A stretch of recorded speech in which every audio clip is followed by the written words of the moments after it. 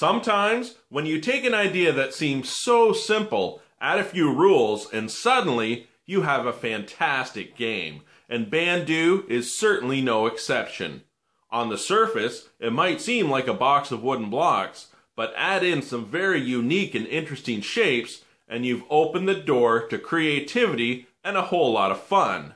There's an auction mechanic because you might not necessarily get the pieces you need to complete your structure. Let's take a look at it. There are 4 distinct ways to play the game.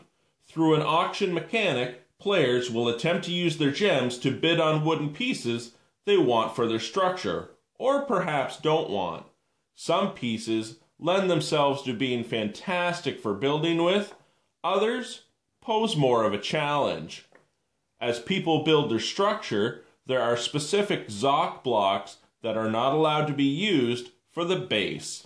Each player will receive 10 gems. The active player picks a piece to present for auction. Using the gems to bid, the player with the highest bid will win the piece and add it to their structure. The other type of auction is by refusal. As the red pieces tend to be more awkward, people are actually bidding to not take the piece. Whoever doesn't bid gets it. While generally the tallest tower will win, you can also just have fun with it and get creative. While certainly challenging your dexterity and your hand-eye coordination, it's a game that's fun at any age.